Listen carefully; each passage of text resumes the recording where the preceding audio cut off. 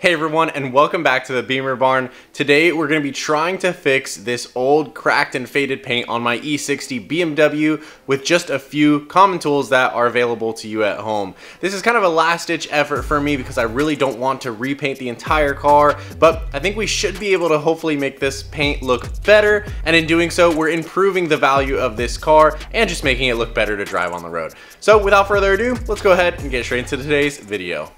Now, I did just give the car an old-fashioned wash, and that was enough to get the paint really clean because now we're going to start working on the paint. And specifically, we're going to focus on the trunk here because the trunk and the hood are damaged and a little bit of the pillars here. So at the end of the day, we can try to make this stuff look better, but it's not going to look perfect by any means at all. And the reason I say that is because not only do we have some of this hazing, which is like from the sun, but also we have some really deep cracks, and that is what I think comes from the car washing and scratching it with, like, you know, your mitt or whatever, and then those cracks heating up in the sun and basically expanding. So all these micro scratches that were in the car before have now turned into cracks, and I'm just not sure if we're going to be able to get that out of the clear coat without damaging the base coat underneath. So we're going to try our best today, and we also have to remove this spoiler right here. I'm scared what we're going to find underneath, but the only thing that we can do is remove it. So let's go ahead and get to work.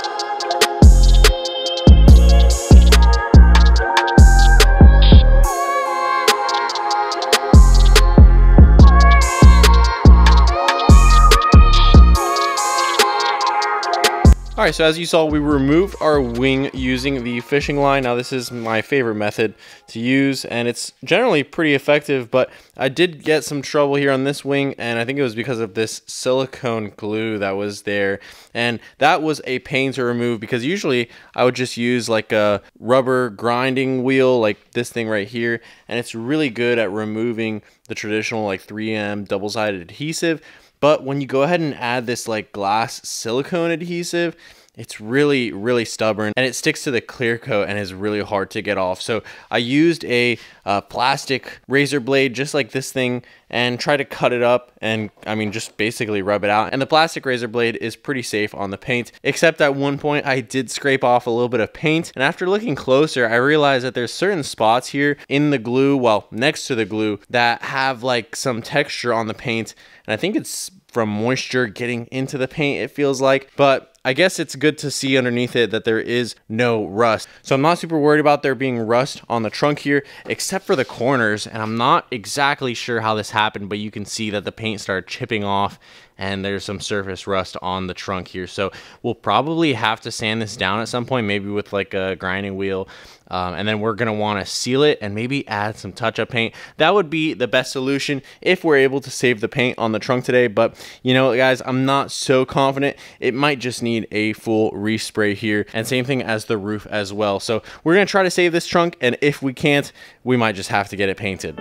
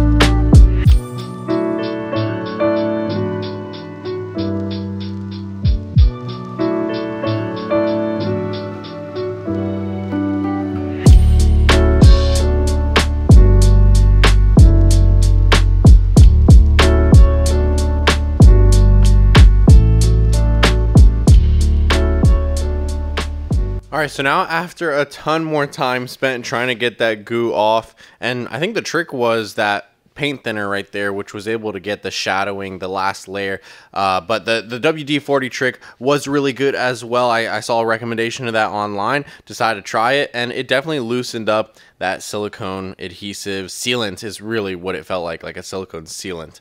So what we can do now is mark off half of the trunk and then get to work with sanding it down and eventually polishing it out to try to make it look as good as possible. So what we're going to be using today is just a few levels of sanding paper, and we have 1000, 1500, 2000, and then a 3000 grit polishing pad, and that's going to help us get it as flat and smooth as possible before we go to compound. Now, you know me, I've used this Meguiar's compound so many times in the past, and it especially does a great job at restoring headlights, but today we're going to be using it on our paint. Let's go ahead and get to work. We have a little spray bottle here. Usually I'd use this to spray my plants, but today we're going to be using it to wet sand. So let's go ahead and get to work now and see what happens after these 4 levels, and then we'll get to polishing.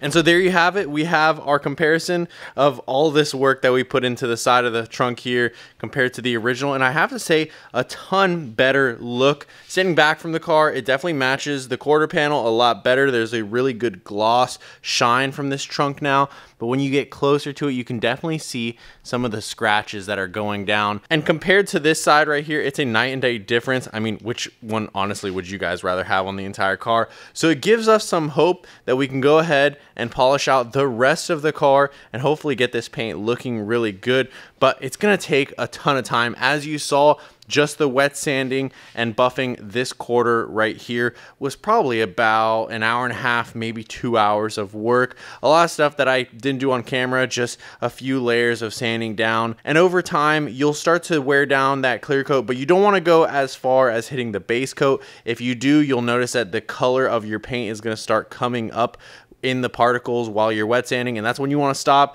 because if you hit that base coat, then you're not going to get a good shine like this out of the clear. But otherwise, once you've sanded it down as much as you feel comfortable with, you can use a microfiber polishing pad like I did with some compound, and that should take out the rest of those micro scratches that you created. I'd say that there's a little bit of sun hazing in the corner still, something that we could possibly take out with more and more sanding.